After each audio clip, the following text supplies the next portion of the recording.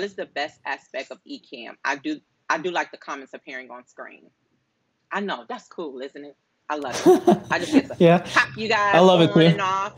Is it all coming in? I do. Yeah, All yeah, right, yeah. It looks so great.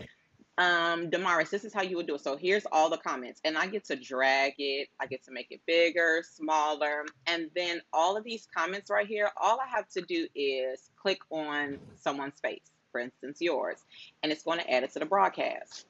Now, I also can change this background. I can make it white, I can make it purple, I can make it little, I can make it bigger, and I can move it.